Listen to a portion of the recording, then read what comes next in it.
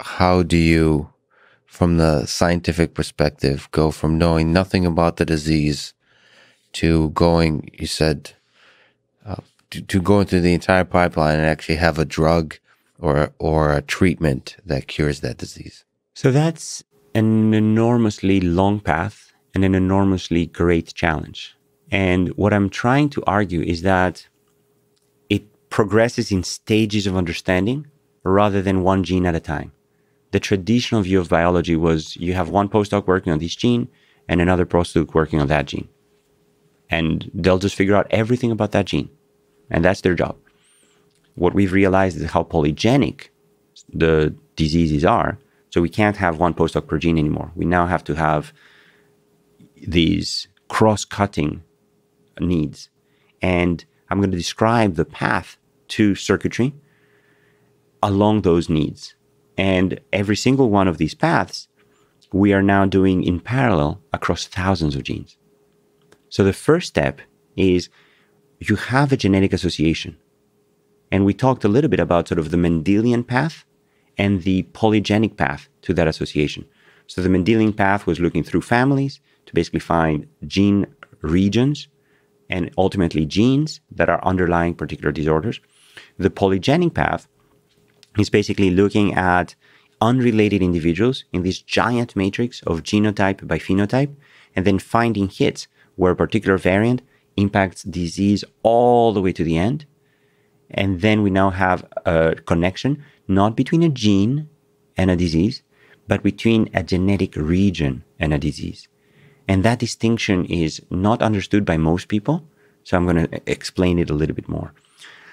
Why do we not have a connection between a gene and a disease, but we have a connection between a genetic region and a disease? The reason for that is that 93% of genetic variants that are associated with disease don't impact the protein at all.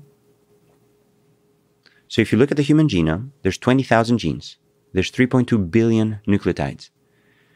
Only 1.5% of the genome codes for proteins. The other 98.5% does not code for proteins. If you now look at where are the disease variants located, 93% of them fall in that outside the genes portion. Of course, genes are enriched, but they're only enriched by a factor of 3. That means that still 93% of genetic variants fall outside the proteins. Why is that difficult? Why is that a problem? The problem is that when a variant falls outside the gene, you don't know what gene is impacted by that variant. You can't just say, oh, it's near this gene. Let's just connect that variant to the gene. And the reason for that is that the genome circuitry is very often long range. So you basically have that genetic variant that could sit in the intron of one gene. And an intron is sort of the place between the exons that code for proteins. So proteins are split up into exons and introns, and every exon codes for a particular subset of amino acids, and together they're spliced together and then make the final protein.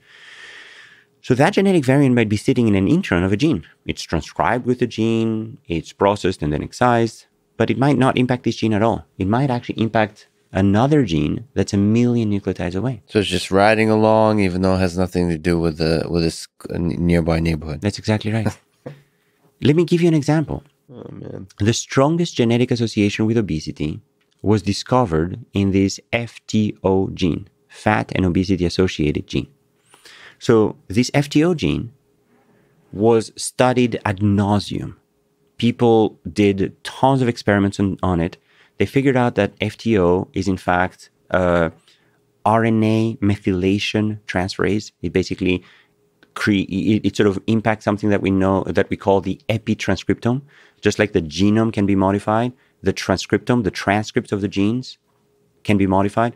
And we basically said, oh, great, that means that epitranscriptomics is hugely involved in obesity because that gene FTO is clearly where the genetic locus is at.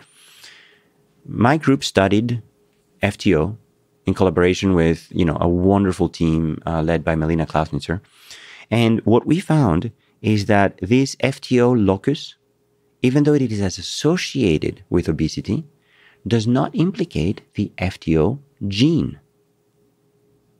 The genetic variant sits in the first intron of the FTO gene, but it controls two genes, IRX3 and IRX5, that are sitting 1.2 million nucleotides away, several genes away. Oh boy. So what am I supposed to feel about that? Because isn't that like super complicated then? So the way that I was introduced at a conference a few years ago was, and here's Manolis Kellis, who wrote the most depressing paper of 2015. And the reason for that is that the entire pharmaceutical industry was so comfortable that there was a single gene in that locus. Because in some loci, you basically have 36 genes that are all sitting in the same region of association. And you're like, oh gosh, which ones of those is it? But even that question of which ones of those is it is making the assumption that it is one of those, as opposed to some random gene just far, far away, which is what our paper showed. So basically what our paper showed is that you can't ignore the circuitry. You have to first figure out the circuitry, all of those long-range interactions, how every genetic variant impacts the expression of every gene in every tissue imaginable across hundreds of individuals. And then you now have one of the building blocks, not even all of the building blocks, for then going and understanding disease. So, okay. So embrace the wholeness of the circuitry. Correct. But